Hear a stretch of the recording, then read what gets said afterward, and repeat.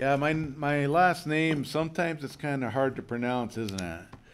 But it's okay. I'm used to it. For years and years, I've been called all sorts of things. My pastor down in Virginia, he had a hard time. He just ended up calling me Swindler. So I was Jon Swindler for a long time to him. But he knew he was just pulling my leg, and I knew that too. But it's good to be here. Amen. And I thank the Lord for another opportunity to worship our Savior, the Lord Jesus Christ, together as a church family, to come to, well, just to be in the Word of God, to encourage one another, to fellowship with one another, and to pray for one another, and have a desire for the lost to be saved.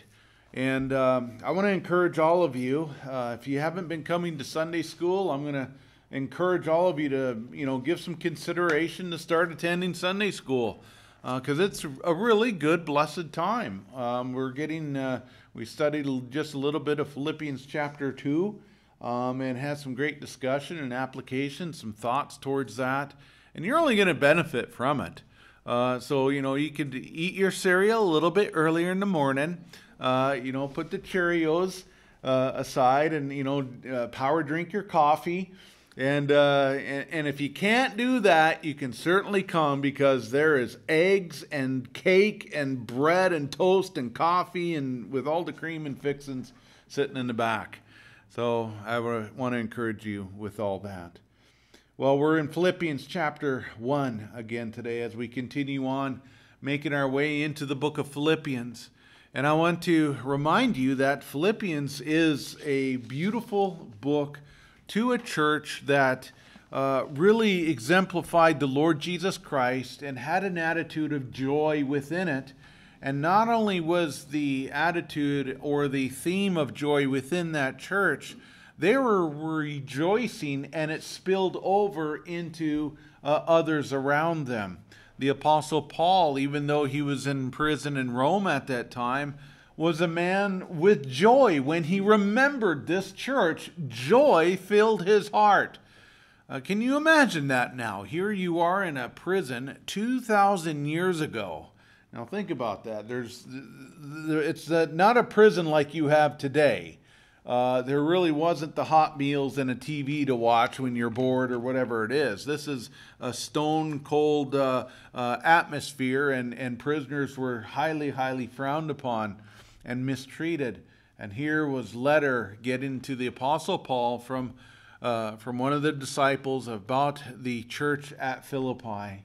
And when Paul heard of the news of that church, he, with joy in his heart, wrote this letter to them. And it's a blessed letter. And when we had been studying this text, we've been studying a number of things, of course, on the theme of joy. If you remember the first sermon about this text, we studied the theology of joy. What does the Scripture say about joy and such? And then we see in the first 5 verses that we've been looking at for the last couple weeks now, we've covered a couple elements of joy in that. We saw that one of the elements of joy is that it's personal. You see that in the text before us in verse, we see in verse 1, he says, Paul and Timothy, servants of Christ Jesus, to all the saints in Christ Jesus who were at Philippi, with the overseers and deacons, grace and peace and from God our Father and the Lord Jesus Christ. And here when Paul now identifies who he is, that he is a servant of the Lord Jesus Christ. This is a slave to the Lord. He's given himself over to the Lord. And then he qualifies, or he is given the qualification of being a saint along with those believers that are at Philippi. They're saints because of the finished work of the Lord Jesus Christ. They did not self-ordain themselves to be saints, but this is a title and position given to Christians. If you were saved, you were a saint in Christ. And then he says with overseers and deacons, he's specifically uplifting to that church and saying, here are the men that are within that church. They're to be the overseers. They're the men to know Scripture. They're men to help protect and feed the flock of God. And Paul, who was just an example of examples of a pastor, he knows full well that this church is a healthy church. And of course, in his greeting, he starts off with this, grace to you. And what is that grace? It is the grace of the Lord Jesus Christ, going to the cross of Calvary and dying for us. For by grace are you saved through faith. And then once we are reconciled to God, we have peace with him, don't we? You see, peace always follows grace. Peace never comes before grace because we need the grace of God before we can know the peace of God. And here is Paul reaching out to them and saying, grace to you and peace from God our Father and the Lord Jesus Christ. I thank my God. And herein is one of the first elements of joy. Of joy is having that personal relationship with God, that he says in verse 3, my God. This is possessive. This is Paul being adopted into the family of God. This is someone who now can cry out, Abba, Father. And so when we studied this, we saw that one of the elements of joy is that it is personal. It is something that can be adapted and possessive to you. And it is knowing the one true living God. To know him and to learn of him. And then we also saw later on in this text, we saw that another element of joy is prayer. That communion with God on behalf of others. That you were thankful and you have joy that you're actually able to not only know him, but you're actually able to commune with the Lord and speak to him and give your concerns and praise to him on behalf of other people. So this is another element of joy that Paul expresses in this letter at the very beginning. And then the third element of joy that we saw was the element of being a participant in the advancement of the gospel of the Lord Jesus Christ.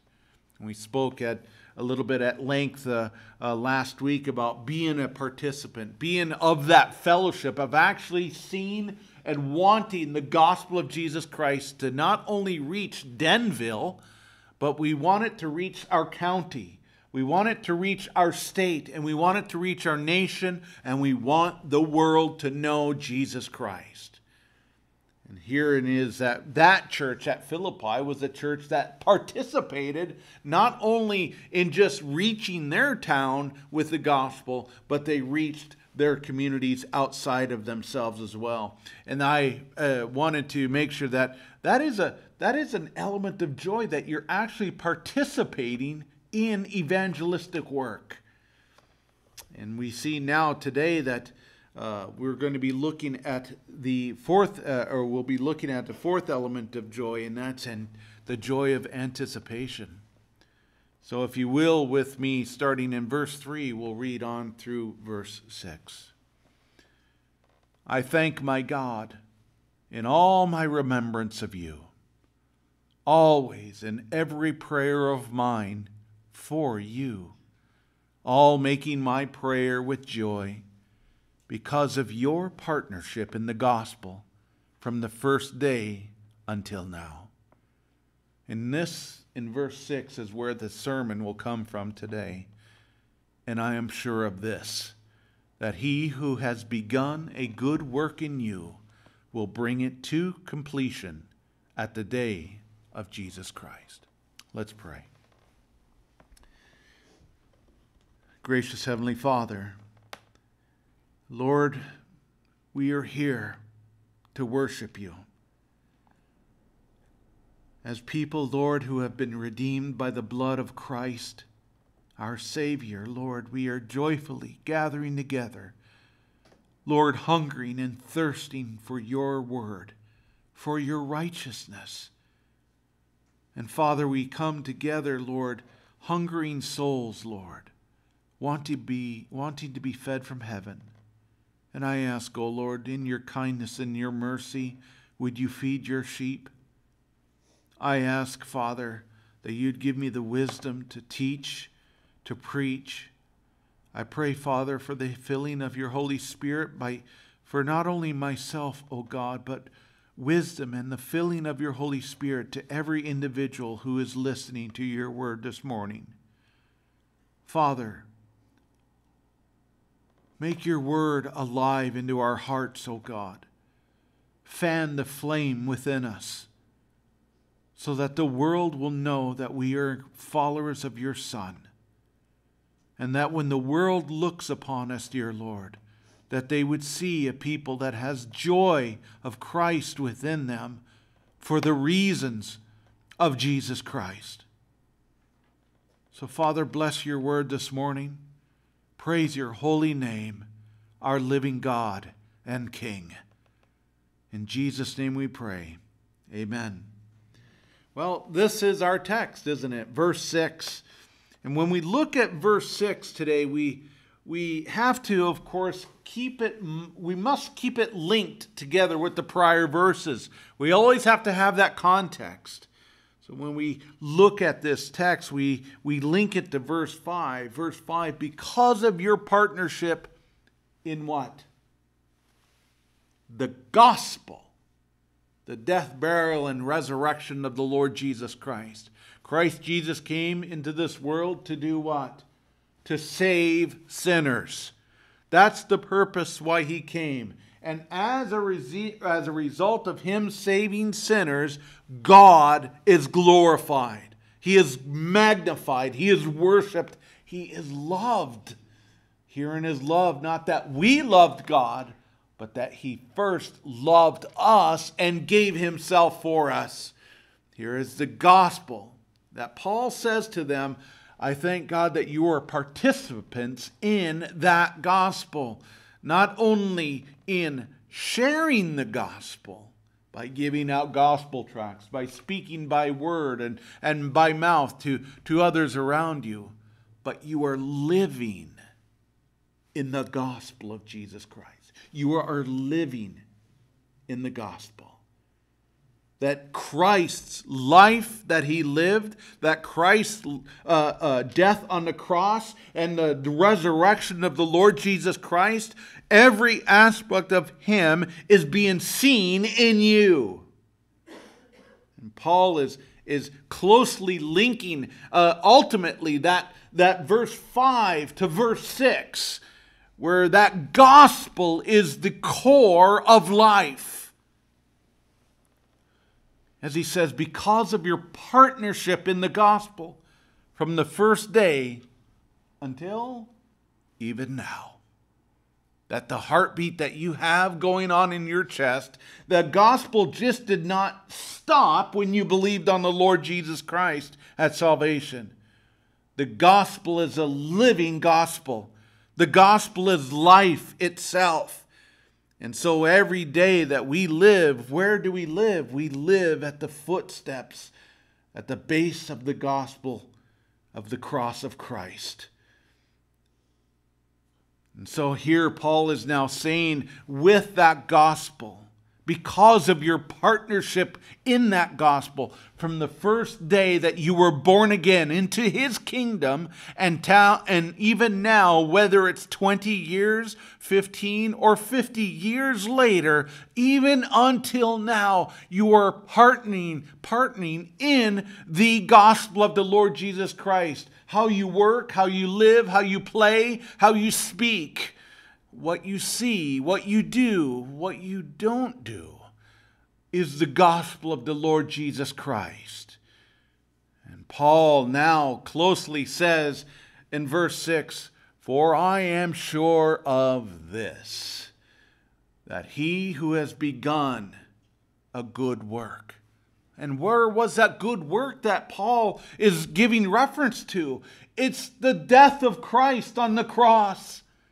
The moment that he has died for your sins and you have believed on him with all of your heart, herein is that good work of God begun in you now. And that good work even continues on to this very day, my friends.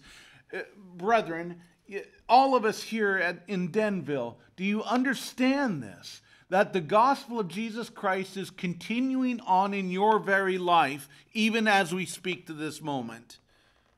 And so that when you go to work and when you raise your children or when you speak to your children, whatever it may be, the gospel is your life.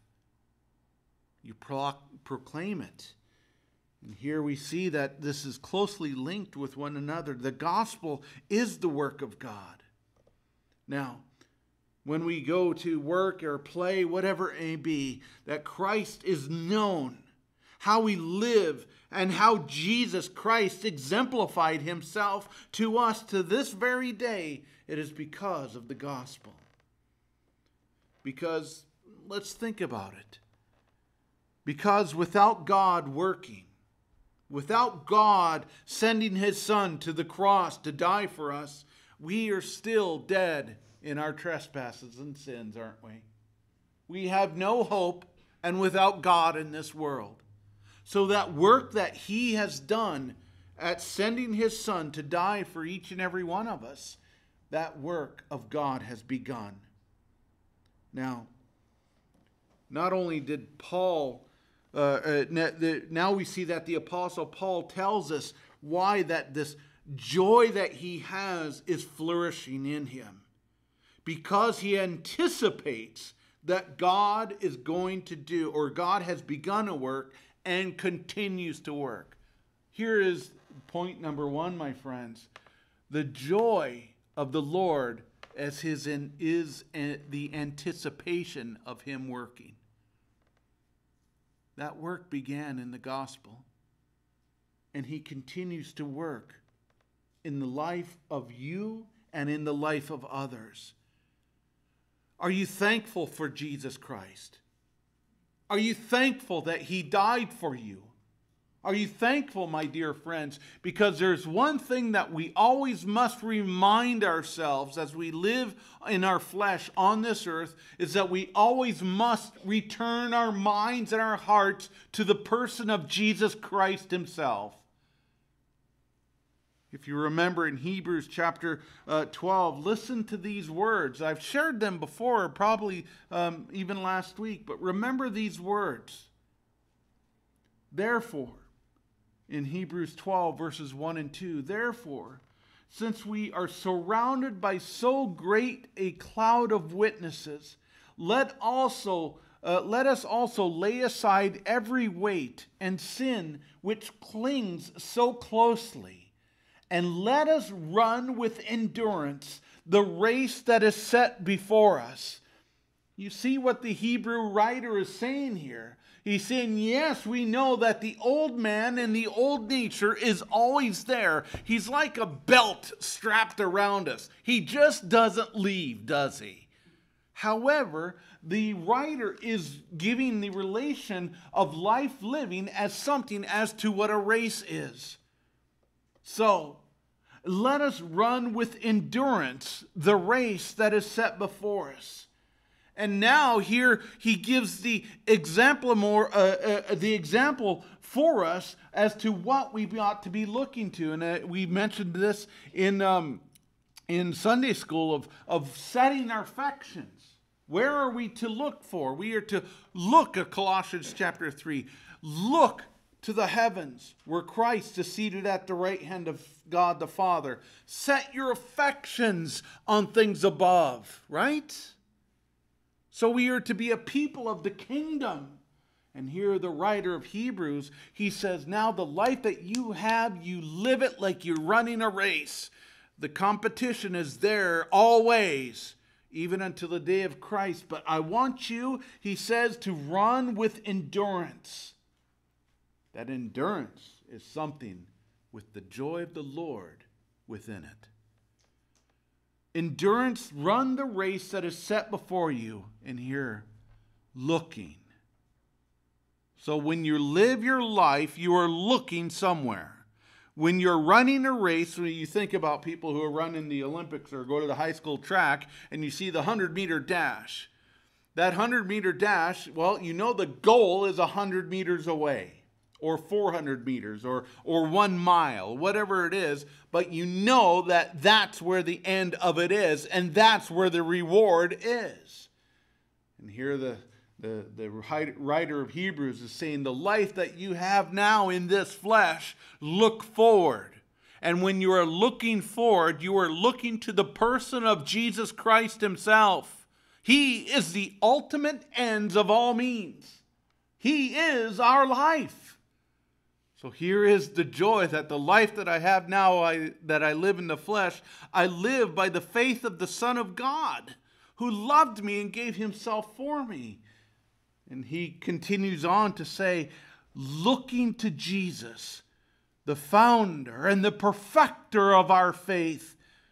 And here's this word coming, who, for the joy that was set before him, endured the cross, despising the shame, and is seated at the right hand of the throne of God. That's victory, isn't it? That's a victorious race. But also, look at the mindset of the Lord Jesus Christ. He was tempted in all ways, and yet never sinned. He was accused, he was mocked, he was hated, and yet he never fell victim to them. He stood victorious as the Son of God, and he willingly gave himself to go to the cross of Calvary to take our depraved sin upon himself. In his humanity, he died on the cross, looking to Jesus, the author and finisher of our faith. And then the writer says, who, for the joy that was set before him, endured it. You know what the mindset of the Lord Jesus Christ was? Is that there is the cross. He knew the punishment. He was going to take the wrath of God the Father. The cup of God's wrath is about to be poured out on his dear Son. He took it for us as the Lamb of God. And he was joyful with that in his mind. Why? Because he knew as the result of his death. He knew at the result of his death and his burial, and in his glorious resurrection, life is given. He knew that because of those things, and because of him going to the cross, the result of it is God being loved, God being praised, God being honored and worshiped, if he would only go to the cross, to which he did. Are you thankful? But now that you had that relationship, Paul is equally saying, because of the gospel and your participation in it, my dear friends, I thank my God. And this is why he goes on, and I'm sure of this, that he who has begun a good work in you will perform it on to the day of Christ. My dear friends, joy is because of Christ, and Christ going to the cross and doing the finished work of salvation. It is on that cross where he cried out, "It is finished." The veil opened up, tore from top to bottom, and the holies of holies is exposed. And now there is access by the one true high priest, the one true mediator, the Lord Jesus Christ, wherein we have one mediator now between God and man, the man, Christ Jesus our Lord. And joy ought to fill the heart of the believer if we would only look to Christ. So confidence is in, when we look at verse 6, we see point number 1, confidence in growing in the Lord and not in yourself. We always want to get better, don't we?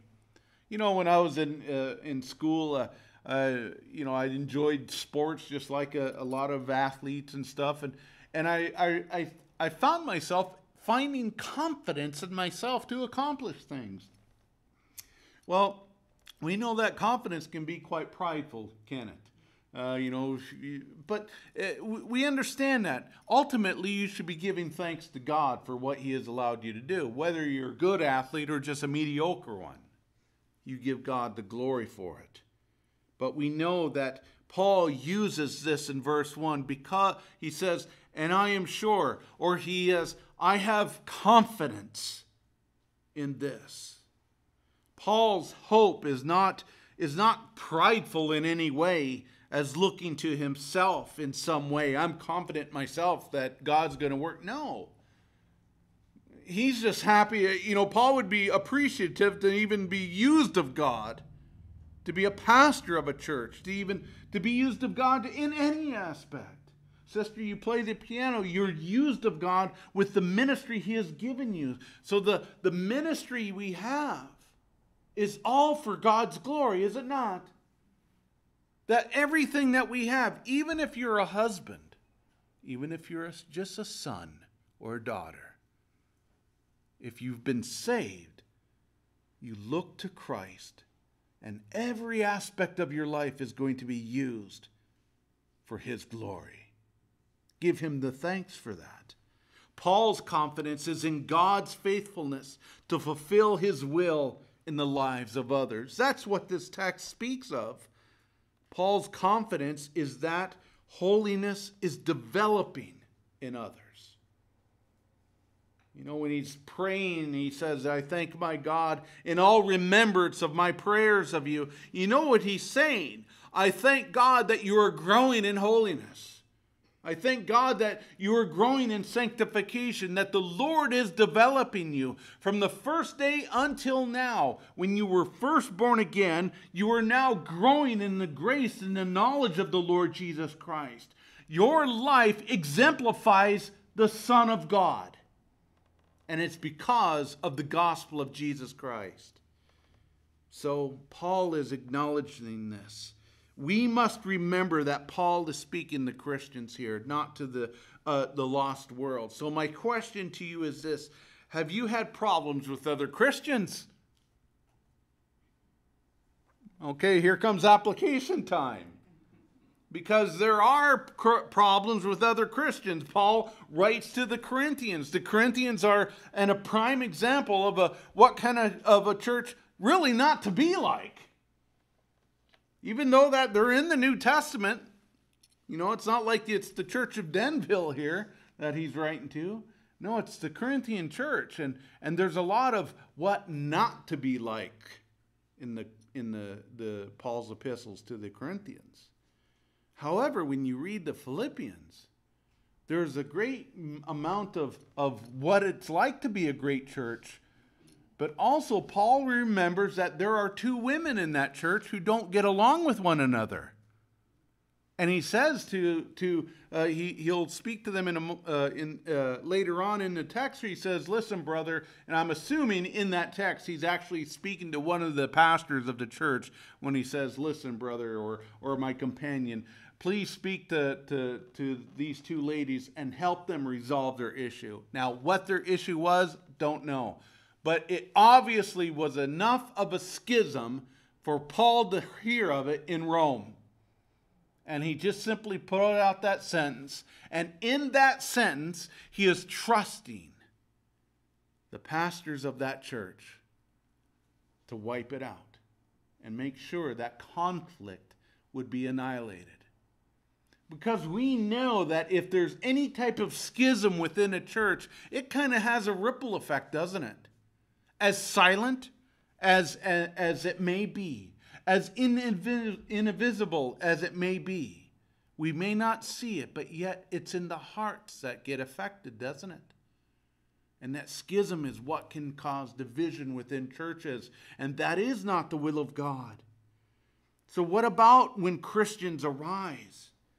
Because many times we will, separate ourselves. Listen, I've been part of that myself too. We've burned other people, and other people have burned us. Well, if we have done it, we ought to look in the mirror, shouldn't we? And repent. And use that as a time of, Lord, please forgive me for that. Christ is not glorified in it. But yet, the Lord allows those times to purify us, to grow us in sanctification, doesn't it? Paul says, I thank God of all my remembrance of you. He is thanking God for the holy work of God in their life, even until that day. And we ought to be a people of that same attitude as well, so that when we do notice that when we look in the mirror, that maybe the problem is me, that we would snub out that sinful pride with repentance. And remember the book of 1 John. 1 John is a book written to Christians. And the Apostle John wrote that book with the intention of keeping fellowship with the brothers and sisters, but ultimately keeping fellowship. Not separation in a point that you lose your salvation. No, that's not the case.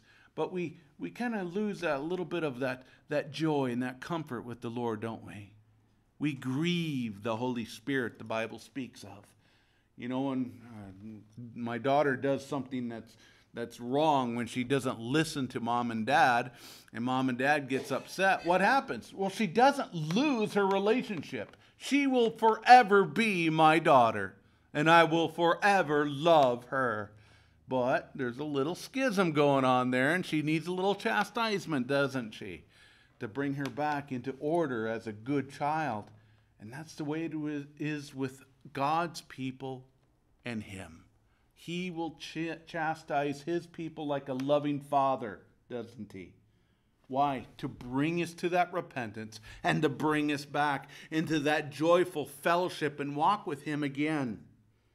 And that's why we see that accountability to each other as a church is so vital. You know, in Matthew chapter 18, I want you to listen to these words. This is Jesus speaking about how to have discipline with one another as believers in a church. If your brother sins against you, go and tell him his fault between you and him alone. If he listens to you, you have gained your brother. Do you see the accountability here? Do you see the purpose of unity here? That you have gained that brother. He's back in that sweet fellowship where both of you now still have your eyes focused in that race for the end purpose. Jesus Christ, brother. It's all for Him. And now he continues on. He says, but if he does not listen, take one or two others along with you, that every charge may be established by the evidence of 2 or 3 witnesses. If he refuses to listen to them, tell it to the church. And if he refuses to listen even to the church, let him be to you as a Gentile and a tax collector. And so there is the accountability for one another. Jesus is speaking to his disciples here of we are to have our eyes fixed upon Him for the purpose of God's glory. Paul's remembrance of this church was a church that was participants in the gospel. We must remember Christ. We must remember what He has done for us. Because when we remember Him, where does that keep us? It keeps us at the base of the cross, doesn't it? It reminds us of who we are and who He is. And Lord, all my life that I have, I want to bring honor and glory to Him. As often as I fail Him, He's still graceful to us, isn't He? And welcoming. So we see that confidence is knowing that God is doing a work. And that work is a godly work. That work is a good work. When you pray for others, Paul was blessed to know that God was working in those Philippian people from the day that they were saved, even until the day that he's writing that letter. He is praising God for that holy, good, righteous work that God is doing. Are you thankful that God works in other people? So that when you do have those schisms that may arise, do you understand that God has allowed that time to come up, that you are now going to understand that God is using that to help that other person too? You know, hey, we've all had our backs stabbed. But do you pray for those who have done it? And do you pray for them? I mean, if they're truly Christians and they have used you in some way, which they probably shouldn't do, but yet, they do it. Why? Because that old nature is still tied to us, isn't it? Like that belt. And so when the words rear up and the accusation may come, or whatever it may be, do you turn it to the Lord? Father, I'm looking at the Word of God, and I want the Word of God to reflect back to me who I am. I want to see who I am. Maybe it's my fault why that happened. Maybe it's not. Whatever it is, repentance, self-evaluation, and casting all your care upon the Lord because He cares for you. You are giving them to Him. And here is that joy that Paul has, is that he's knowing that God is working in them. And when he mentions these two ladies who have a problem within the church, he is entrusting that the work of God is going to work in those ladies. By using this brother to come to them and say, help them out. Help counsel them. And Paul is confident that the work of God is going to work.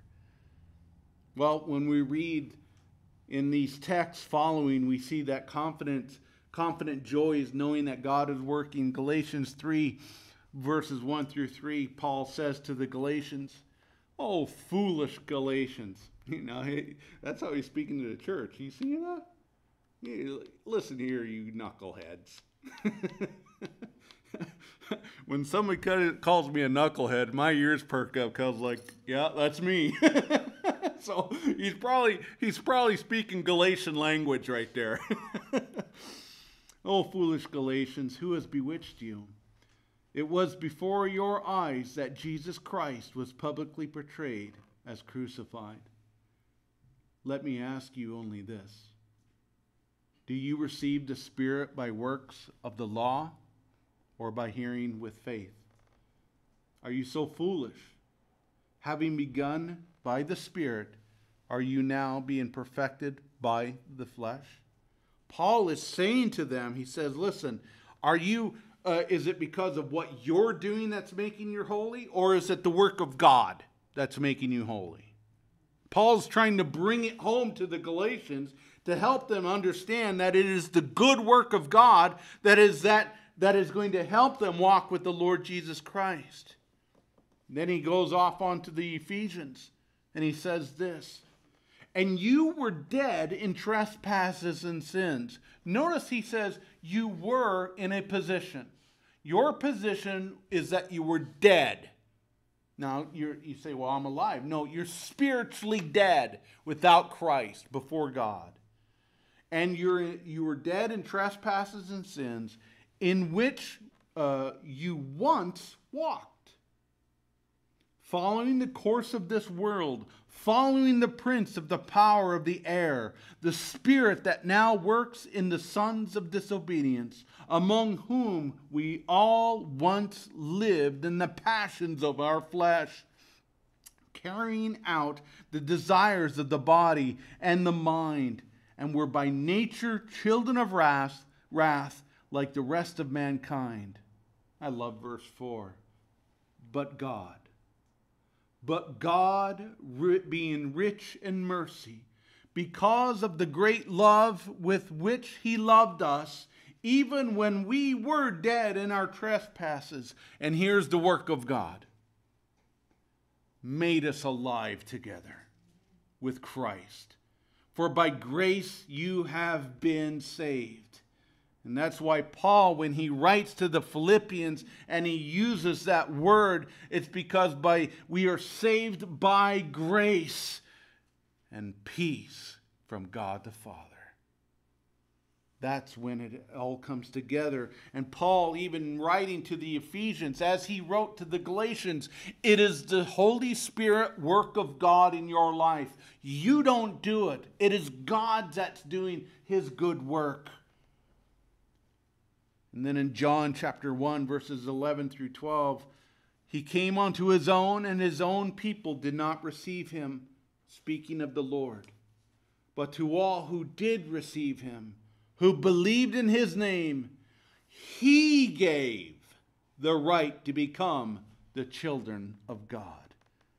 My dear friends, it was God who began the good work in Lydia. Remember when we read Acts chapter 16? And Acts chapter 16 is when you start reading about the history of the beginning church at Philippi. And the very first convert was a woman who was named Lydia. And she was down on the river with all the other ladies. And the Bible says this in Acts chapter 16, verse 14. One who heard was a woman named Lydia from the city of Thyatira, a seller of purple goods, who was a worshiper of God. The Lord opened her heart. The Lord. That's the good work, isn't it? That is the work of God from that day that she believed on the Lord Jesus Christ until the very last day that she breathed her last breath. She was being worked on by God. But that good work began at the gospel. For it says this again, the Lord opened her heart to pay attention to what was said by Paul. And what was it that Paul was saying? It was the gospel of Jesus Christ. That's where life begins, doesn't it? And that's where the joy that Lydia had began having the confidence of knowing that God was working in her life and the life of others. Why? Because they were participants of the gospel. So when you participate in it, you know that the joy of the Lord is going forth and that God is not only saving them, but there's more people living in the gospel. If you're saved today, if you've been born again, the gospel is not something in the past. The gospel is your life. It's what you live in. And so when we see that God's work is a good work. As Paul would say in Philippians 2:13, he would say this to them, for it is God who works in you, both to will and to work for his good pleasure. For his glory, for his good pleasure. He's working in you, brethren. We ought to be joyful in that God's working in my very life. If I simply have my face and my heart fixed upon the Lord Jesus Christ. His work on the cross is perfect, making us saints. The work that he has done is taking place. Where was it taking place? It began on the cross. And now at work, the work of God continues on in every aspect of our life. Notice where he says where it works in verse 6. I am sure of this thing, that he who has begun a work, where? In you. That's personal, isn't it? He's speaking to the person. Brother, sister, I'm thankful for what God is doing in you. He's not just saying, I'm thankful for God, what he's doing in me, so listen to my story. No, he's thankful for what's happening in the life of others. And here is a joyful attitude of someone who is joyful in the work of God in the lives of other people. Are you thankful for this church? Are you thankful for the people within this church? Any troublemakers? Repent. But are you thankful to see that there are people growing in the Lord Jesus Christ? You know what encourages me as a pastor? And Paul can say that, Paul has said this in the scriptures, and Paul he spoke to the Thessalonians about how much joy they bring to him to be a pastor to them. Why? Because they are growing in God. That's the heart of a pastor, is to see God's sheep growing under their shepherd. And I'm talking about the shepherd of the Lord Jesus Christ. And that's why Paul is adamant about it. He says, I'm happy to know that you are growing in him. In you, God is working. As I read this psalm last night, I wanted to place that within this text. Because in Psalm 138, verses 1 through 8, you can then turn there if you want. It's 8 verses, but listen closely as the psalmist writes. I give you thanks, O Lord, with my whole heart. Before the gods, I sing your praise. I bow down toward your holy temple and give thanks to your name for your steadfast love and your faithfulness for you have exalted above all things your name and your word. Do you see what the psalmist is saying just in verse 2? He says, I bow down towards your holy temple and give thanks to your name for what?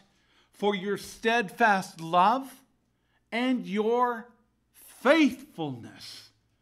For you have exalted above all things your name and your word. God is a faithful God. We have in our hymnal books, we have a hymn, Great is thy faithfulness.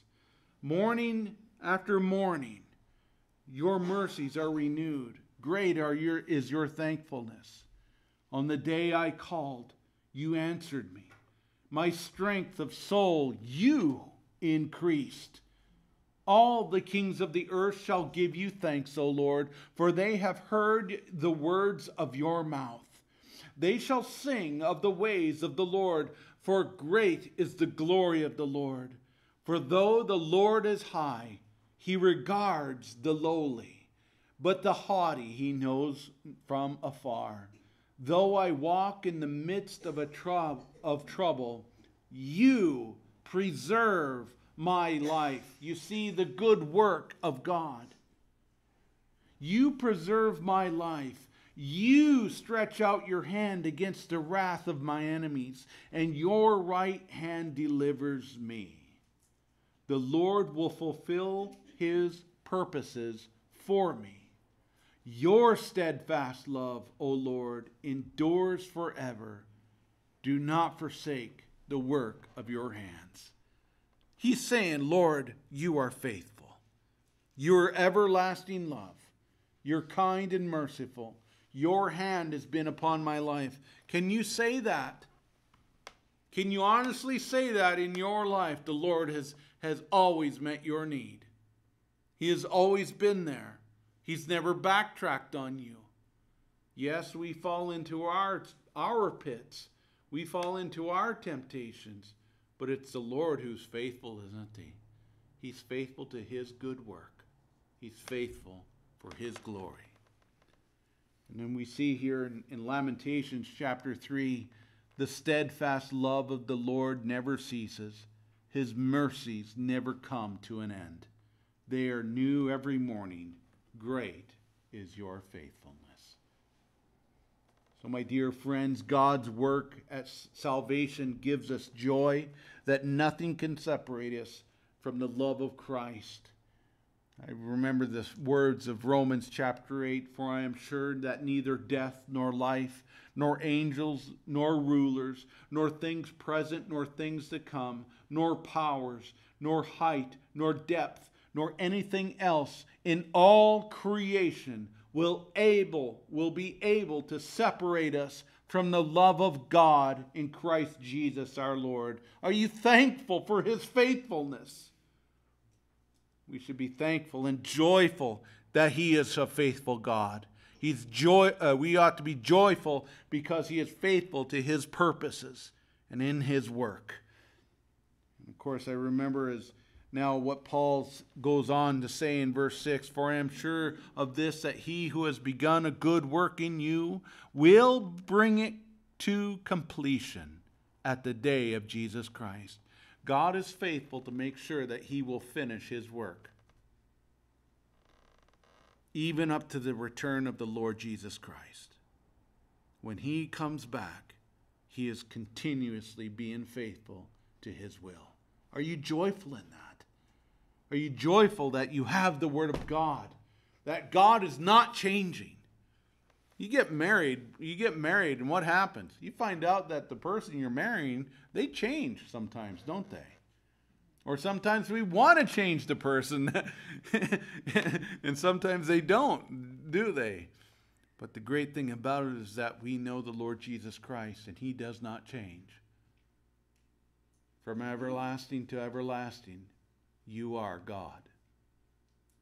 The book of Malachi says, I am the Lord, I change not. Thank God for that He is a merciful, loving Father, and He's begun a good work in you, and He will complete His work in you with His mercy and His love to you. He will do it until He brings His Son back to earth. I'll read these texts here. For you yourselves are fully aware that the day of the Lord will come like a thief in the night. While people are saying there is peace and security, then sudden destruction will come upon them as labor pains come upon a pregnant woman, and they will not escape. But you are not in darkness, brothers, for that day to surprise you like a thief. For you are all children of light, children of the day. We are not of the night or of darkness. So then let us not sleep as others do, but let us keep awake and be sober. For those who sleep, sleep at night, and those who get drunk are drunk at night. But since we belong to the day, let us be sober, having put on the breastplate of faith and love, and of a helmet of the hope of salvation. That's where it all began, wasn't it? At salvation. At the hope of salvation. For God has not destined us for wrath, but to obtain salvation through our Lord Jesus Christ, who died for us, so that whether we are awake or whether we asleep, we might live with Him. Therefore, and I love this word, encourage. Therefore, encourage one another and build one another up, just as you are doing. As Paul wrote to these Thessalonians, he is making the implications to which he just mentioned, that God has begun a good work in you. I am confident of this. It began at the day of salvation, and He'll bring it to pass until the day of Christ. And he says it to the Thessalonians. Encourage one another in this. Have your joy in this. Build one another up as what you are doing. And what he is encouraging them is saying, let the Word of God continue to work in your very lives. And it is also the Apostle Peter who wrote, but the day of the Lord will come like a thief, and then the heavens will pass away with a roar, and the heavenly bodies will be burned up and dissolved, and the earth and the works that are done, all will be exposed. Since all these things are thus to be dissolved, what sort of people ought you to be in lives of holiness and godliness, waiting for and hastening to the coming of the day of God, because of which the heavens will be set on fire and dissolved, and the heavenly bodies will melt as they burn. But according to His promises, we are waiting for that new heaven and that new earth in which righteousness dwells. Looking unto Jesus, the author and finisher of our faith, at the race that now we have set before us. Christ is the goal. As what Solomon said at the end of his life, here is the conclusion of all the matter. Fear God and keep His commandments, for this is the whole duty of man. Love Him and give thanks to Him with a joyful heart. First of all, for saving you. And second of all, blessing you with His Holy Spirit, helping you live a life of the gospel. The gospel is just not a one-time thing. It is forever. Let's pray. Father, we thank You for Your Son, the Lord Jesus Christ. We thank You, Lord, for the deepness and the richness of Your word. Father, I pray that Your Holy Spirit has spoken to these dear people. And I pray, Lord, from my heart to You, O God, continue Your wonderful work in their lives. I bless You and I thank You. In Jesus' name, amen.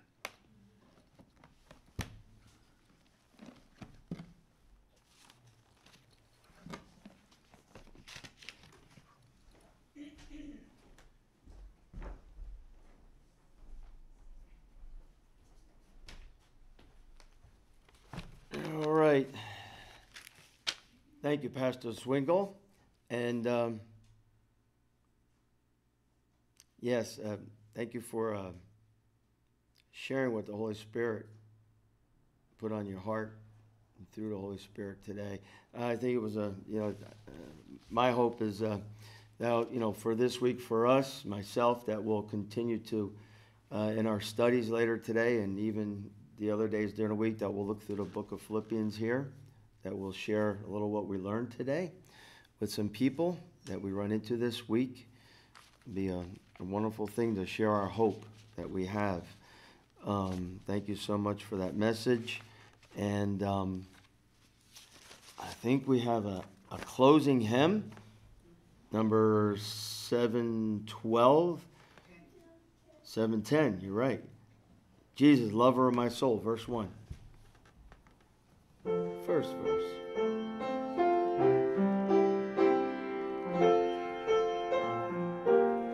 Everybody rise.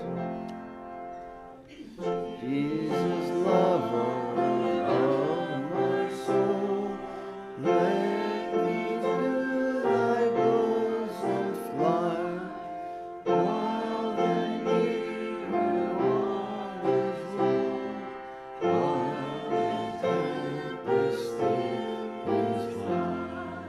Hide me, O my soul, till the storm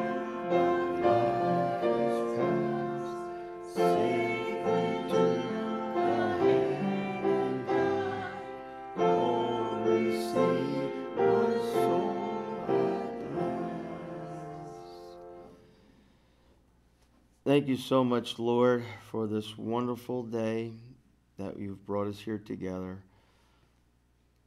I pray for you, Father, to bless us as we leave here, that we may be out there for you, Father, and we will share the knowledge of you in these coming days. Thank you so much for all your care and mercy that you have bestowed on us. In your Son's name, amen. Amen. Thank you, everybody. And we'll be glad to see you here next week for Bible study.